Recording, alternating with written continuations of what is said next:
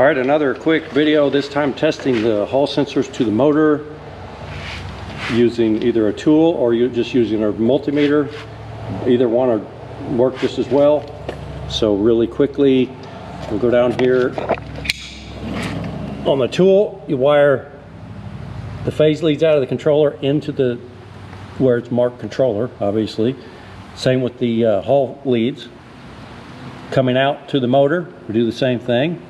Okay, these here are extra leads for testing pedal assist or a throttle sensor separately. All right, then you turn everything on. So you turn this on, make sure your controller is turned on. Then go over to your motor, grab it, spin it, and you'll see the Hall leads light up. Okay, see that? All we're doing is just moving the magnet in front of the Hall sensor. And we can do the same thing with our meter with voltage just as easily. It's usually quicker. Let's see. Okay, first thing you do, we're just going to pretend like this is plugged into the motor, okay, and that's the controller. All right, so we plug in our battery negative side into our battery negative lead of the Hall switch, which is the black wire, and then we run our positive probe into each lead of the return lines, which are the blue, yellow, and green. Okay, now we do the same thing. We turn the motor, and we're going to see 3.5 volts each time a sensor gets in front of a magnet. We'll do that with each one.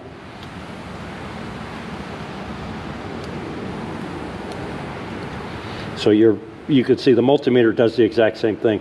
This is just doing that. It's just voltage return into this tool. You can do a continuity test once everything's unplugged and you've let it sit, and you should get a different reading between your battery negative and each return as you would get from your battery positive at each return. It's between negative and return, it's like 5 million. Between positive and return, it should be like 25,000.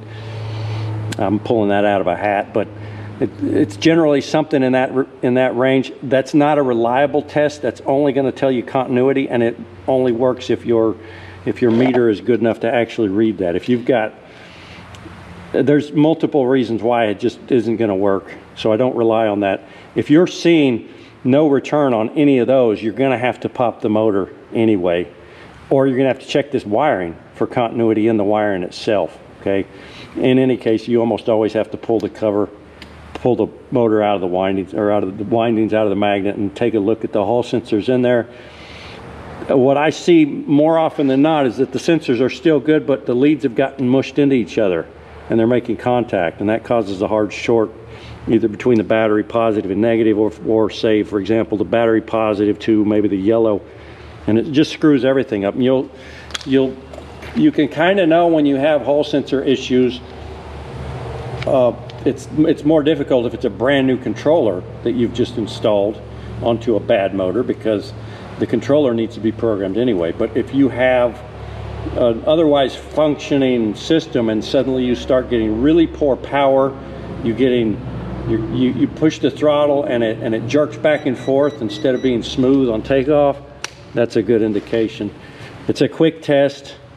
It's also, but it is critical that when you run any of these tests, whether you're testing the motor, whether you're testing voltage coming out of the controller, or testing the throttle, everything else needs to be unplugged except what's required to actually turn the controller on. I don't even like to run an LCD display on them. I usually, when possible, I just use a jumper to short it on, or I use one of the really simple ones, because anything bad in any one of the sensors that's sending bad information down will screw up your 5-volt reference on all your other.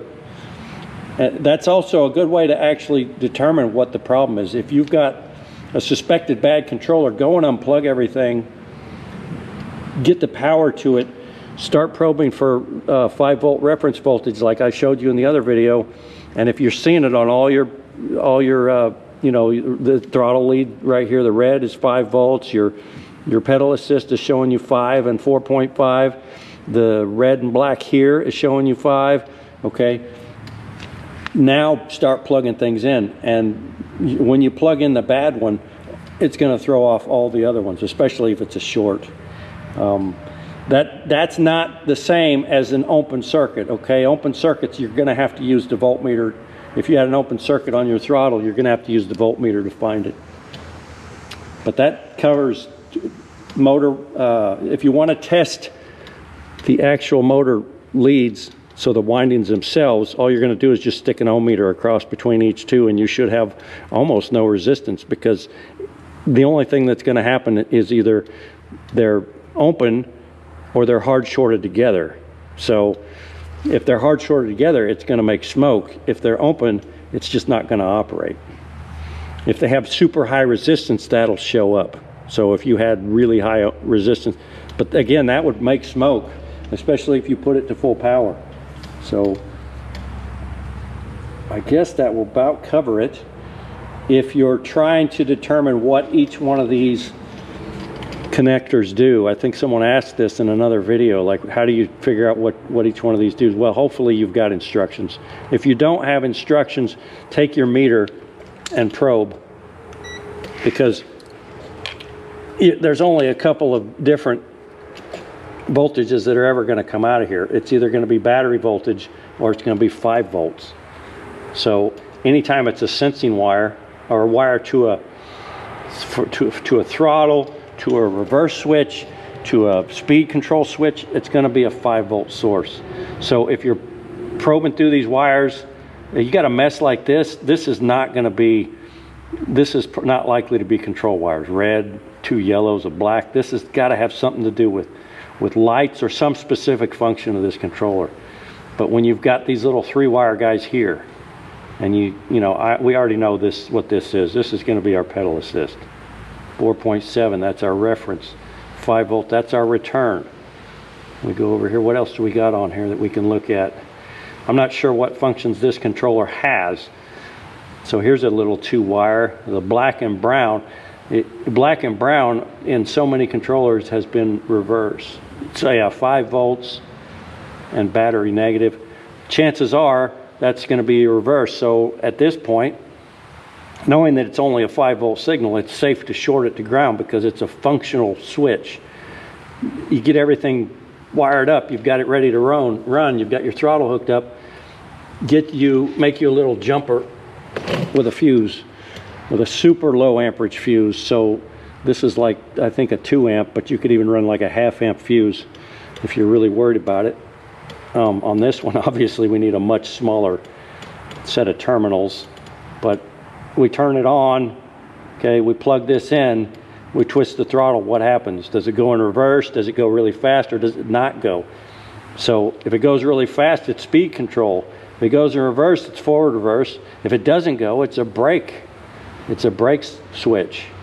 So the brake switches also most of the time operate on 5 volts. For example, I know this to be brake switch because the 2 connectors being wired together like that on a bicycle controller, that's how they always are, and it will be 5 volts. Okay, I've lost my battery negative. There we go. So 5 volts. So you just would go through your pins and see what's coming out of them. Something like this. Something like this is going to be power, probably power for a DC to DC converter, and we can go in there and look, and we've got battery voltage. So obviously don't short that. That's not going to be a controller. These 4-pin red ones will have a battery voltage on one leg. Where is it there? Yeah. I think this is like key lock, and this is just to operate an alarm. So this one here, what do we got on this one? That most likely is going to be battery negative. We've got 0.4 volts. Nothing. And battery voltage. You know, I would suspect something like this right here could be a brake, like a brake light, yellow green, could be like a brake light. So to test this, we'd want to plug that into a brake switch or just short it. Why don't we do that? Let's see if I can. I don't know if I can right here. So if we short this and that lights up, then we'll know. Yeah, look at that. Spot on.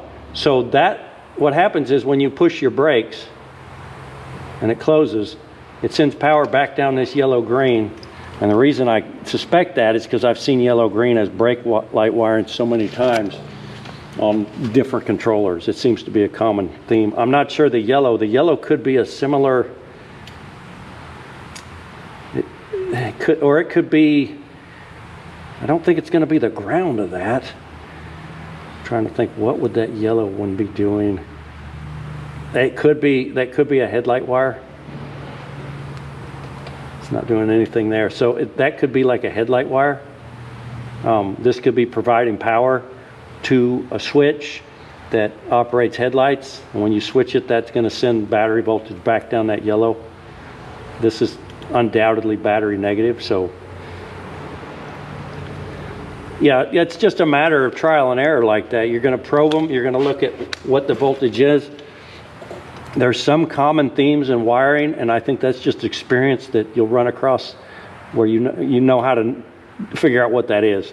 This one here, like I said, I don't have any idea. It's got battery and ground. I'm not sure what it is. I'll have to look. I do have instructions for this, so I can actually look it up. But it's really common to buy controllers that look like this and get no information. I bought one the other day, and it was a lot simpler than this. Okay, it did have an alarm, but it was a lot simpler. The plugs were a lot more obvious, and it didn't take me but a few minutes to figure out reverse, forward. It was interesting because one of their plugs was actually orange, and that was for reverse, and I've never seen that. I think that's about all I've got on this. I will say for the last time, when you do these tests on your controllers and on each individual whether it's a Hall effect sensor, well, they're all Hall sensors really, unless you've got potentiometer throttle. They're all, make sure that each one is unplugged before testing your reference voltage. Make sure you test them for continuity individually. You know, don't do it when it's plugged into things, okay? And if you do get one of these, they're really handy, but you still have to know what you're looking at when you use it. So, one more time, there you go. Motor windings work. Now, if you have the motor wired to actually operate and you spin it, you can just plug in this side and you'll see these guys light up for you. All right, guys, that's all I got for you.